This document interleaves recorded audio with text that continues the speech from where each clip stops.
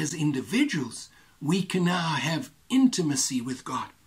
And of course, that then means that we need to ask the question, how now should we live? For if you were to think about how you live day by day in a fallen world, have you ever thought that this body that God has given you, which is where the Spirit of God dwells, is precious, and that when you sin, you are affecting this temple of God?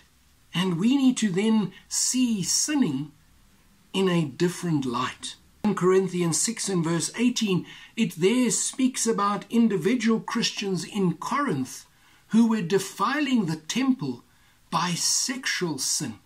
They were having sex outside of heterosexual marriage.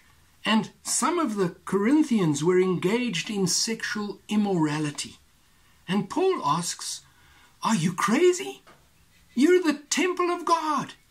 How can you do that? How can you possibly think of doing anything like this? Don't you know that God lives in you? He tabernacles in you. He resides within you by His Spirit. And so these questions don't only have to be limited to sexual sin. They apply to all sin. And God is not just out there far away. God is not just somewhere looking down at you, trying to check on you whether you're being good. No, God has chosen to take up residence in you. And now that means that there are some things that should be unthinkable for you to do. For instance, in a local church, it would be unthinkable to put a condom machine next to the pulpit. How much more for you and me to do things that offend God within us? We are to have things that are unthinkable, sin that we turn from because we know that God is always with us, in us by His Spirit. And so if God is with us, what can we say in conclusion? Well, that means that any sin is repulsive to God. And just like the construction of the tabernacle, God repeatedly says to Moses, follow these instructions precisely. Do what I've shown you, even as I've shown it to you from heaven itself. So you are to be careful in your life to do things precisely as God has taught us. Remember, Jesus said we are to disciple new believers and to teach them to obey all things that Jesus has taught us. And so we must know that we must have no toleration for sin in our own lives.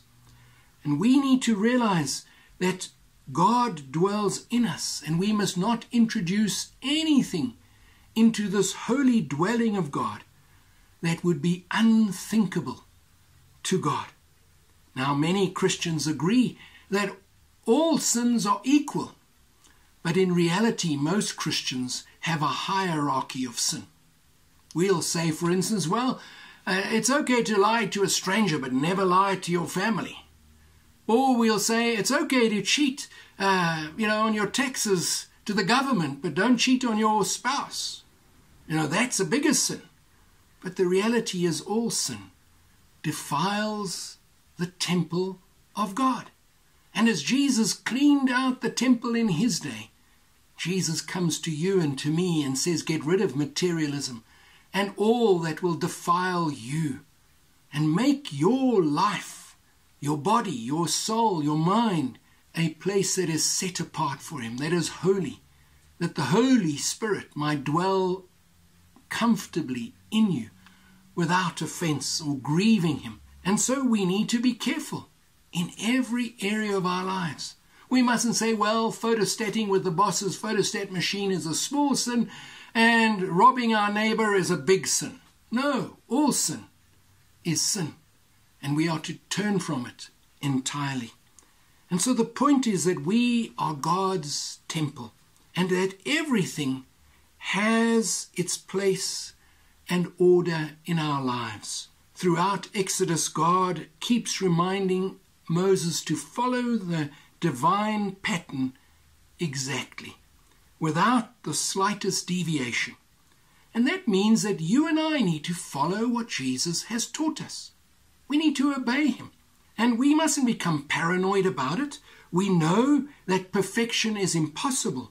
But we need to know as well that when we sin unconsciously, even in an average day, perhaps many times, there is the blood of Christ who atones continually for us.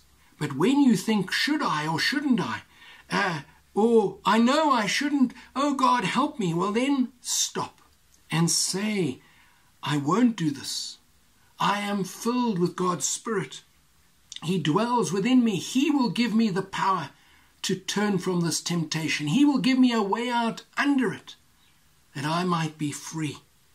For the Spirit of God lives in me, and the Spirit of God can empower me to live a new life. Because the Spirit of God lives in your body, that means that your physical body is worthy of honor. We mustn't see it in a way that is negative. For instance, your body and its desires are not to control you. That's an extreme where you idolize your body and you do all the exercises and you pump yourself up and you live for pleasure. That's hedonism. We are not to give in to every urge. You mustn't just do what the advertisers say, just do it. You are to honor God with your body. He dwells within you.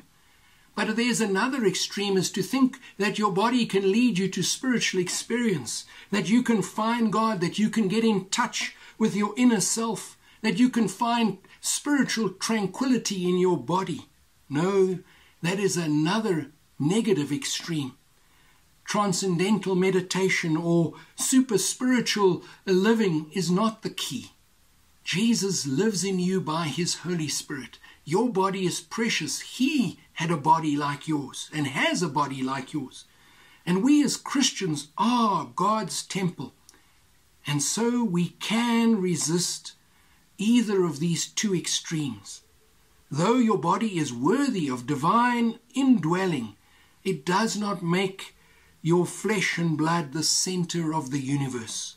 God is the center of the universe. Hold your personal longings and urgings in check. Be self-controlled. But in the same sense, it reminds us that your bodies are good and that you don't have to deny your body and think nothing of it.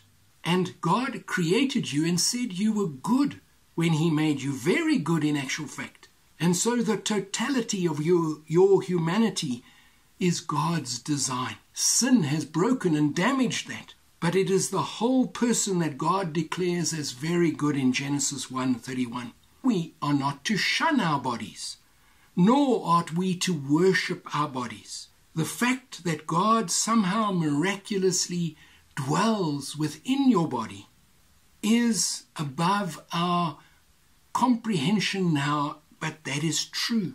And it shows that your physical body is not to be elevated to inappropriate levels, but you are to have an appropriate view of your body. In other words, your body image must come from God. It doesn't come from your mirror or from the advertisements. Yes, exercise and look after your body. Don't put chemicals into your body that will damage the temple of the Spirit, whether it's nicotine or drugs or alcohol that will control you in some way. You are free in Christ to be filled with joy and peace and kindness and self-control, all the fruit of the Holy Spirit. And so run to Jesus every time you are tempted. Find in him the power to live a new life.